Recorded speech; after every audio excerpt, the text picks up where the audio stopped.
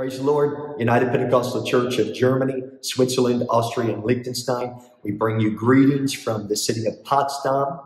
I was thinking today about the goodness of the Lord. And the very first time that Sister Robinette and I came to the German-speaking nations, I was 19 years old and she was 18. And we came to the city of Landstuhl near Kaiserslautern to work under the authority of Missionary Arlie Enos. And what an incredible, just life-changing experience that trip was. From there, the Lord took us to the nation of Belgium, where we planted churches and started Bible schools, and then to Switzerland, where we planted churches, to Vienna likewise, to Austria, where we planted churches as well, and then to the nation of Germany, where in 2009 you elected me to be your General Superintendent. For the last almost 12 years, we've served as your General Superintendent, and the Lord has done so many incredible things. I was just meditating today on some of the kingdom successes that God has given us as a team. And I thought about the AMTC, how incredible God has used that to be a strategic deployable evangelism tool that has brought the conversion of many churches and many ministers and many saints, not just in the German-speaking nations, but now all the way to Congo and to Kenya, Angola, and Sierra Leone. These open doors that God has given us through apostolic training that we have done together as a team. I was thinking about Purpose Institute, how it is, what an incredible partnership we have with Brother Ellis and Brother Michael and Purpose Institute for our licensed ministry development, the maturing of our ministers, just an incredible collaborative effort that God has given us with training programs that have now impacted nations, not just the German-speaking nations. I was thinking about the growth in Bible quizzing that's developing our next generation of apostolic ministers, and ladies ministry that is just shaping local churches and bringing encouragement and strengthening and uniting the body of Christ across the German-speaking nations and likewise beyond.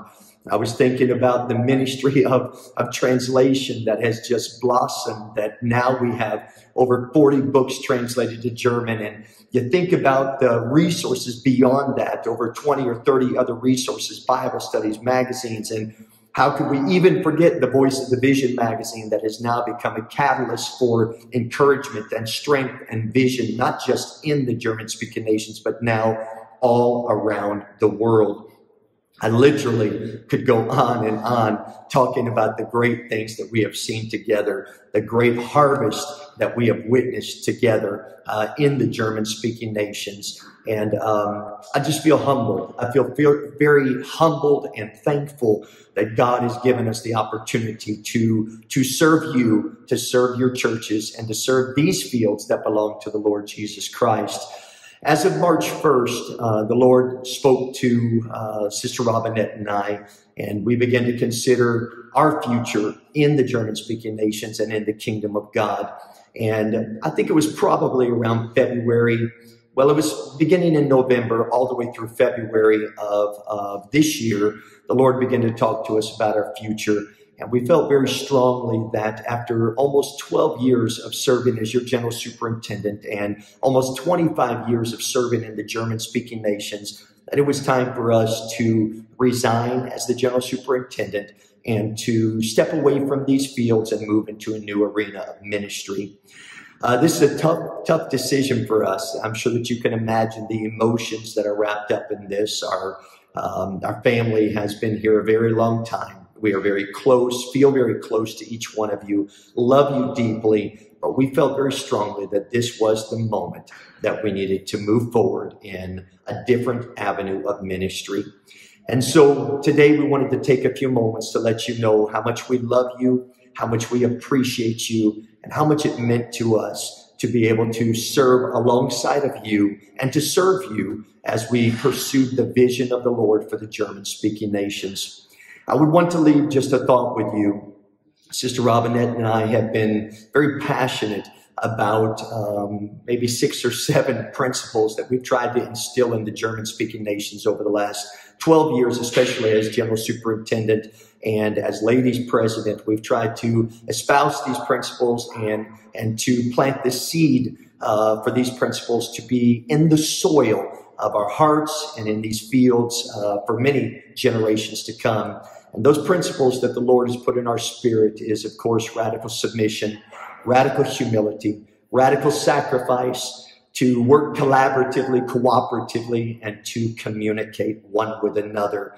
And I would want to encourage you here today, don't let those principles be left by the wayside, but pick up those principles, put them in your ministry, put them in your heart.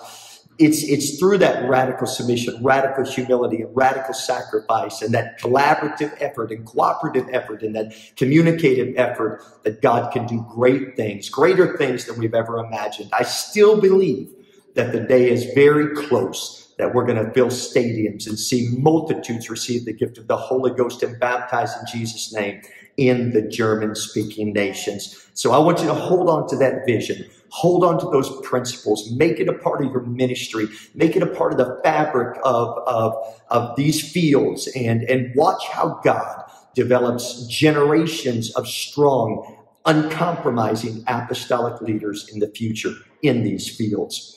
I remember what Brother Rodenbush told me decades ago. I can't, 20 years maybe ago. He said to me, if you always do the right thing the right way all the time, you may not see the results this week. You might not see it today. You might not see it in 10 years. But if you can look yourself in the mirror and say, I did the right thing the right way all the time, there will come a day that you will stand before the Lord, and all of that righteous decisions, all of those righteous decisions, and they'll be right at that time, and it'll be okay. So we love you. Keep the faith. Hold on to those principles. Keep moving forward. Have great revival. And we know that God is going to do great things in the future. God bless you all. God bless you.